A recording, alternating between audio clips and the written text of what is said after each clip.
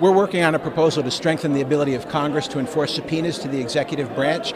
It revises a historical method Congress has used, which would allow it to conduct trials, convict individuals of contempt of Congress, and then punish them directly, all in a single procedure that either house could perform. The biggest problem now is, through a series of circumstances, Congress has lost the ability to impose direct personal punishment on witnesses.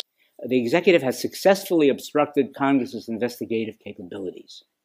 It has accomplished this contrary to the long-recognized legal and practical understanding that Congress has the virtually absolute constitutional power and responsibility to make and enforce information access demands to the executive branch that it deems necessary.